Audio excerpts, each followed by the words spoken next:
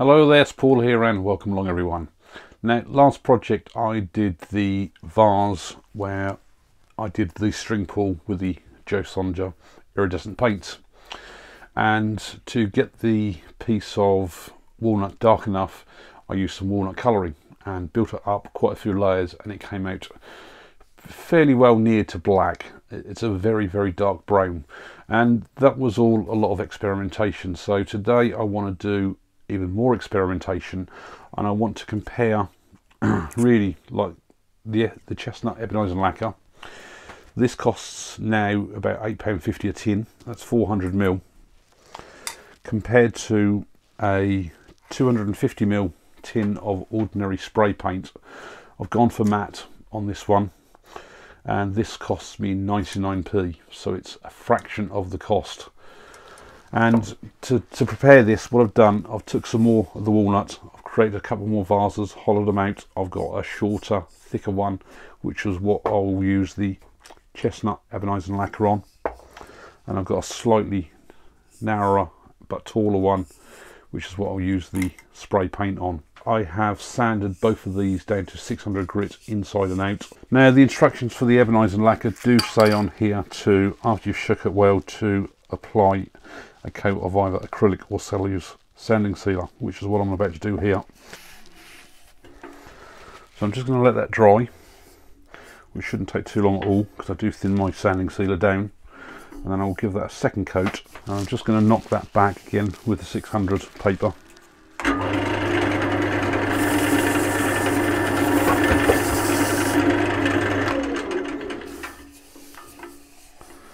And I'll just give that one more coat. Now, the interesting thing on this, it just says shake well before use, and when you buy a lot of these tins of paint for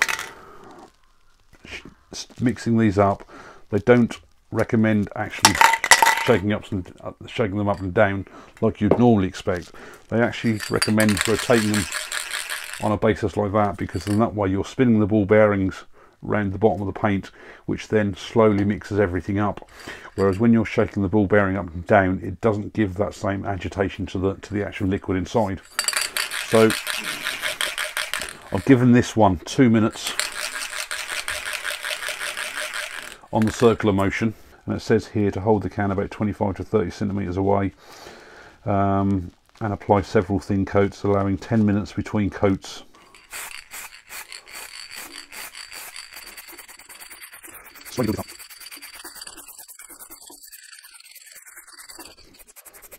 And try that with the lathe running now.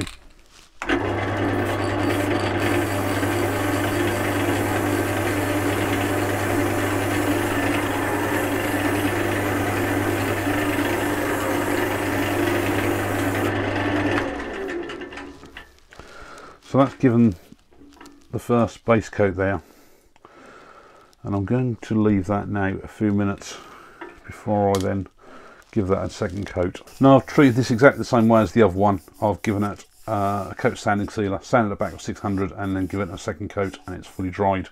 Now, I've got 2 tins of paint here because my first tin is almost empty, and I have just shaken these on the rotational basis, both of them for 2 minutes, so they're both ready to use.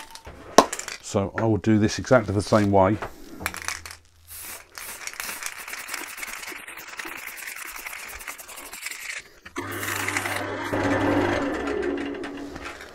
I mean, that has already got a really good coat on it. Now, the first observation on these is that the paint does come out a lot thicker, and this is given a really good covering, and I can still see the grain pattern through there.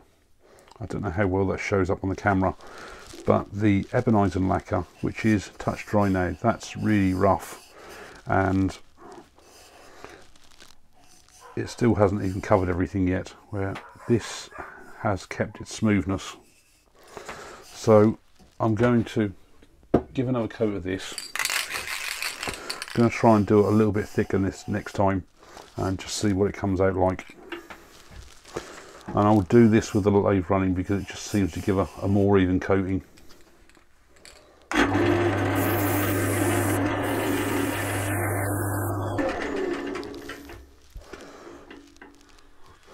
Right, that's showing more like a grey than anything, and I'm going to leave that 10 minutes again to dry off before I then give it another coat. So I've got the one with the paint now back in the lathe, and as I said, this is really nice and smooth, and I can still sort of see the grain in there.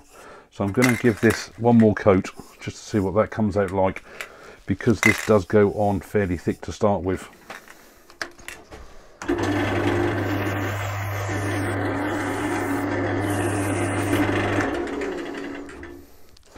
Right, that's given a nice good coverage now, and that does look very stippled like the other one did. So it's interesting to see how that dries up, whether it does dry as smooth. It could be a case that I just need to do lighter coats. Now these have both had 2 coats, and this one has now come up really rough. I don't know whether it's down to the spraying or whether it's the grain lifting, dust or what, but that really, it's got like a sandpaper feel to it, and just like this one has, it's a finer sandpaper, but you can still hear it is quite rough. Now that I've done enough, I think, on there. You can still see some of the grain through it. I'm going to let that harden off fully, and then I will try and probably gently go over that with something like, whether it be the Brillo pad or something like that, just to try and smoothen that off. But that I will leave now. Whereas this one, it's still very patchy in there. You can still see all the wood through there, so it's still not really given a proper covering. So I'll give that one more go now.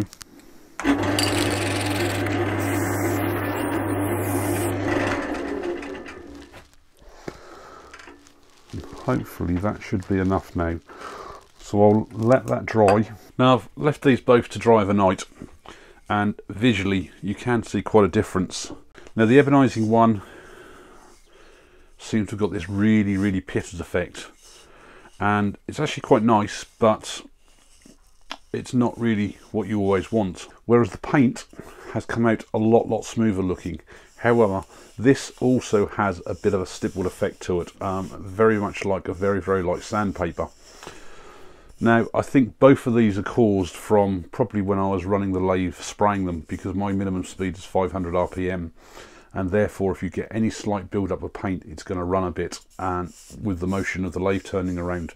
So what I'm going to do is going to cut both of these back slightly, and then what I'm going to do is I'm going to hand spray them while they're on the lathe, just manually turning the lathe so they get more of an even coating. Now I've cut these both back to 600, and I don't know whether that shows very well on the camera, but this one still has this is the ebonising one, and it still has that visual pitting effect to it, which to me probably shouldn't be what it should look like. Now the paint, that's come out nice and smooth and has more of an effect that you'd expect, and because I've used 600 grit paper, you've got very slight marks on there from where it's been sanded back. So what I'm going to do now is hand spray them again without the lathe running. Now I've just given both the tins a good shake again, so all ready to use, and this is the ebonising one on there. So this time I'm going to hand spray this with the lathe stationary.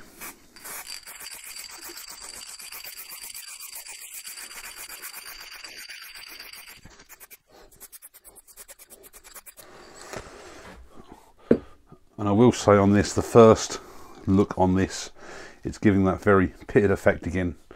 So I don't know whether it's a problem with the nozzle. Right, so this is the painted one, and so other than where I've sanded it back, causing the marks, this looks smooth and actually quite nice. So I'll spray this exactly the same way.